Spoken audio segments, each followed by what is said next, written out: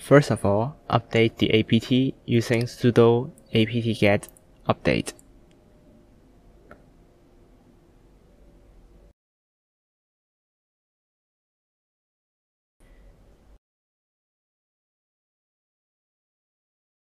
Next, install the required dependencies, like samba, ffmpeg, and git. You can also add -y at the end of the command to skip the confirmation message.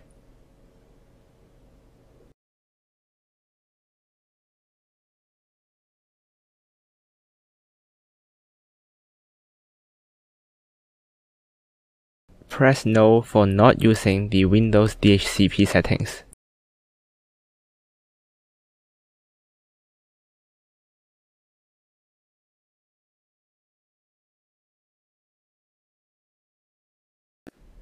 Next, we need to install Golang.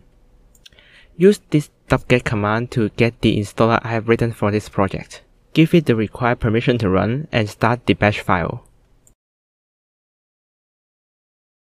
Enter ARM, and press enter. Finally, source the bash rc file to have access to the Go compiler.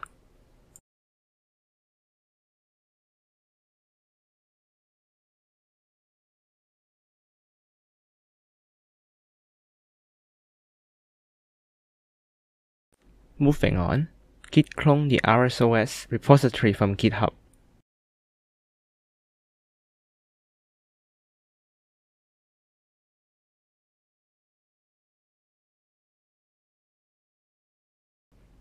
cd into the src directory.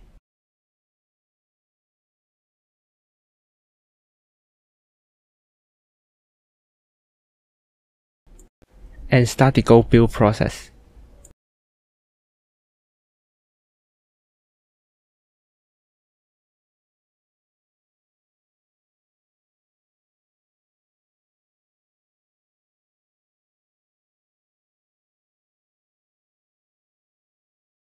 To start the ArozOS system, start the start.sh file.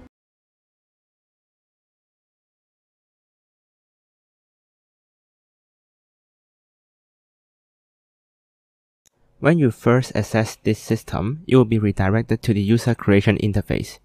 Create your administrator account here, and then log into the system using your newly created account. Now your system is up and ready.